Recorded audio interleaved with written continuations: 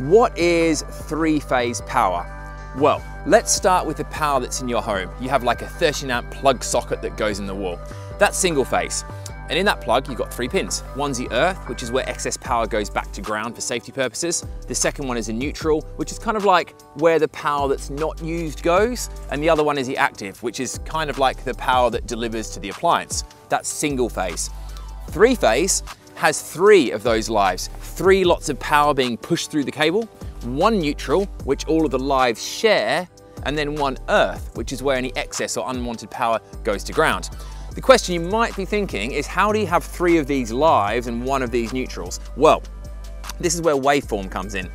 Each live power supply has a waveform that fluctuates at 50 Hertz. It goes on and off, positive and negative, 50 times in a second. Now these waves are all offset, which is called out of phase with each other.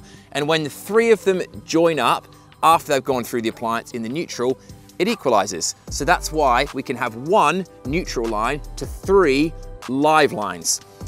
Why do we do that though?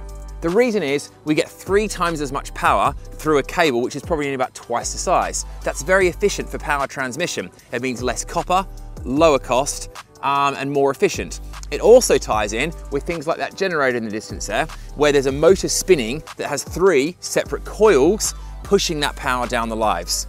At the other end, when you're powering a motor, such as an electric hoist or an industrial fan, for example, it transfers the energy in a much more efficient way.